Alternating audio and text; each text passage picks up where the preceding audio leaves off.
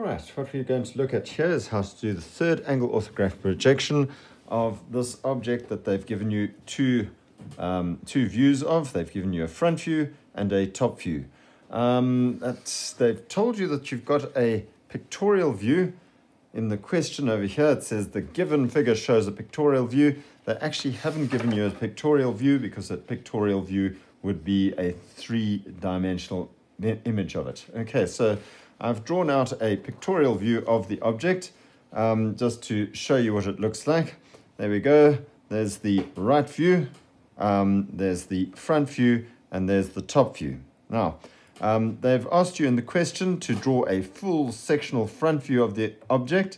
And that's going to be a bit tricky because, well, they haven't given you a sectional view of it. So what I've done here is I've drawn out a full sectional front view of the object as a three-dimensional thing, just to show how that cutting plane has gone through the center of the object, cut through, and you can see where the saw blade has touched the object, leaving its saw teeth marks. The only problem is over here, you can see that there's this bit over here, the slopey bit over here. That's called a web, and when we're doing a orthographic projection as a section, we don't section the web part of it. Okay, right, let's get going and start drawing the front view of this thing. Normally what I would suggest is that you would go ahead and you would try and find the view that you've got the most circles in, but right now we don't actually have a view that we can copy, so I'm going to suggest that we go ahead, we copy this front view as best we can, draw it as a sectional view, and then we can go on and draw the right view from that. Right, let's start. My first step is I would suggest draw a center line.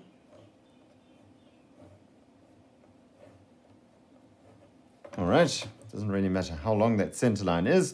And we're going to work from that center line. Okay, there's my center line going over there. And it says that I've got a 12mm diameter over here.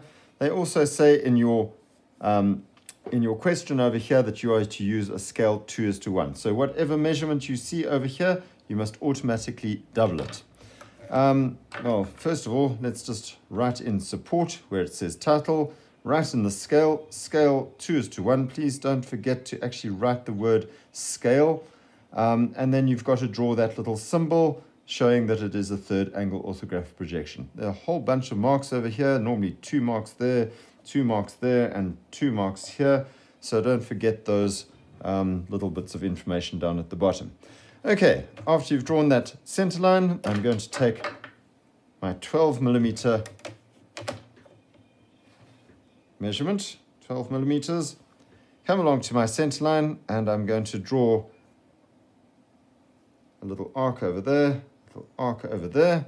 I know that I can now go ahead and I can draw in a construction line coming across over there, a construction line coming across over there, and I know that I've got 24mm because I measured off 12mm, and doubling it would be 24. So once I've got that, I look up here, it says 4 plus 4 plus 12, and that gives me 20. So I measure off 20mm.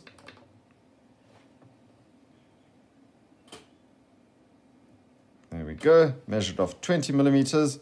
Come over here, 20mm plus 20mm gives me my 40mm that I need, and I can draw a line coming down over here and a line coming down over there. And there is that cylindrical part drawn in over there. I extend that out at the back over here. And we can measure from the top of this object, which is, sorry, we haven't done that, 20mm. Let's measure off 20mm again. 20mm going up there, and 20mm going up there. That's the 20mm diameter. You'll note that that from there to there is 40. So I've got the correct cylinder shape that I need. Just a construction line and a construction line. I can actually draw that line in dark to start with. we're going to move from the center down 24 millimeters, it says. So measure off 24 millimeters. Go to that center line, mark that off there, go down again, 24 millimeters. So we've got 24 plus the 24, and that will give us that line going across there. There we go. Okay. Okay, once we've got the 24 millimeters coming down, it says 14 millimeters. Measure that off very accurately from my line over there. 14 millimeters and 14 millimeters over there. And I can draw in my line over there. And I can then draw in a line going from the top to the bottom of this thing. It says that I have this base over here that is 4 plus 4, so that would be 8 millimeters. Oops. Measure off 8 millimeters accurately. Go over there, there, and there. And I can draw in a construction line coming up over there. It says from my line over there, I can come all the way across. That's 44 millimeters, it says at the top there. So I measure off 44. Let's just measure that very quickly. 44 millimeters. Let's go 1, 2 across to there. And drop a line going down there. Okay, we've got this line coming across from there, and I can now measure it down. It says 4 millimeters down. Let's go there.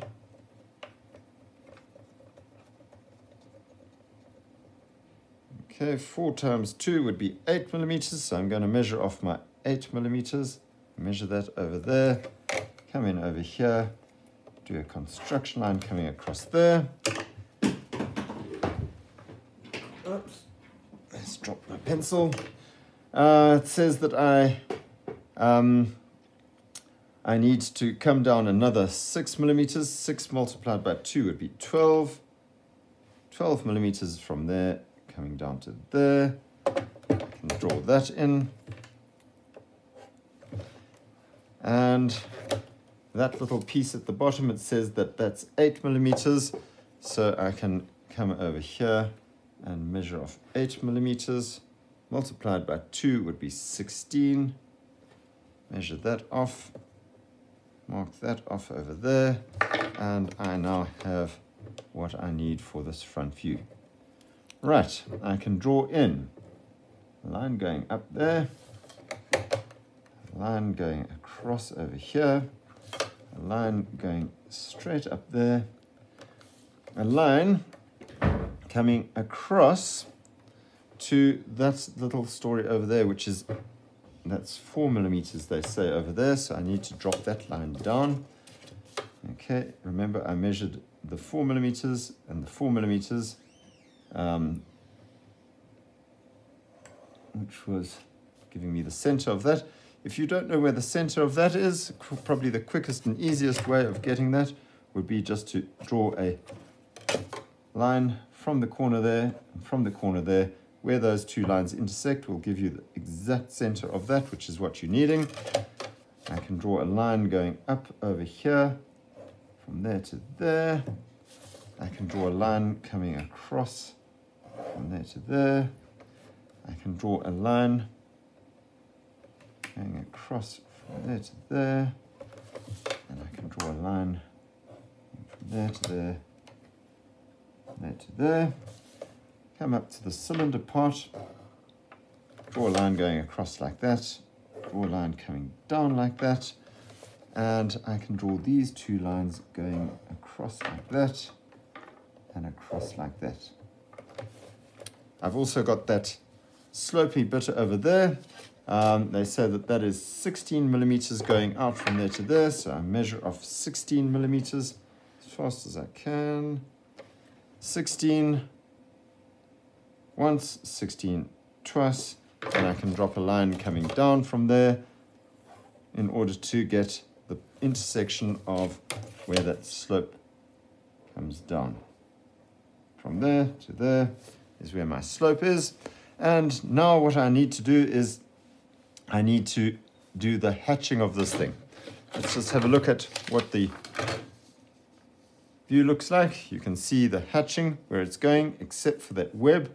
I need to do that hatching. So how do I do that? I take my 45-degree set square, I come over here, and I draw as fast as I can the hatching going across this front view to show where that saw blade cut through things.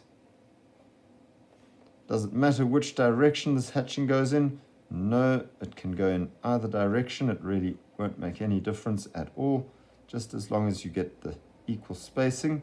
I'm using the bevel of the ruler over here in order to get that equal spacing. Note I've got hatching over there.